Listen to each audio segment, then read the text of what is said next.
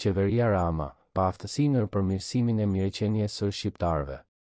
Qeveria e udhëhequr nga Edi Rama ka qenë në pushtet në Shqipëri që nga viti 2013, duke premtuar ndryshime të mëdha dhe përmirësim të mireqenies së shqiptarëve.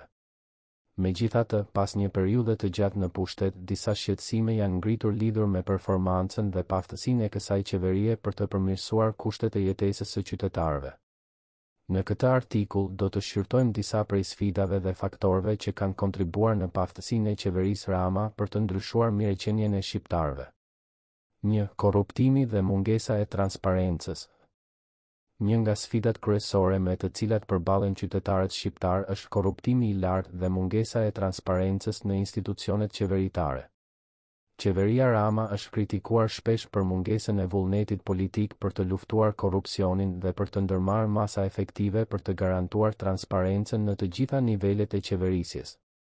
Kjo ka krijuar një klim të pakënaqësisë dhe mungesë besimi në institucionet shtetërore, duke ndikuar në mënyrë negative në përmirësimin e mireqenies së shqiptarëve.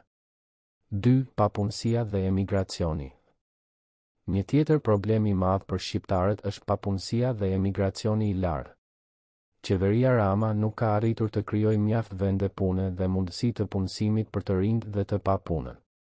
Kjo ka çuar në një val të madh emigracioni, duke lënë pas një vakum të madh të fuqisë punëtore dhe një shkurtim të talentit dhe potencialit të vendit. 3. Shëndetësia dhe arsimi. Sistemi shëndetësor dhe arsimi janë dy sektorë të tjerë ku qeveria ka dështuar në përmirësimin e mireqenies së shqiptarëve. Mungesa e investimeve në këto sektor dhe shkallën e ulët të cilësisë së shërbimeve shëndetësore dhe arsimore kanë lënë shumë qytetarë me akses të kufizuar në kujdes shëndetësor dhe arsim të mirëfill. Kjo ndikon në nivelin e lartë të sëmundshmërisë dhe largimit të shkolluarve për të gjetur mundësi më të mira jashtë vendit. 4. Mungesa e infrastrukturës dhe servisit publik. Qeveria Rama është përballet me sfida të mëdha në ndërtimin dhe mirëmbajtjen e infrastrukturës, duke përfshirë rrugët, shërbimet publike, furnizimin me ujë dhe energji elektrike. Mungesa e infrastrukturës dhe servisit publik efikas ka një ndikim negativ në cilësinë e jetesës së qytetarëve dhe kufizon shanse të reja për zhvillim ekonomik dhe social.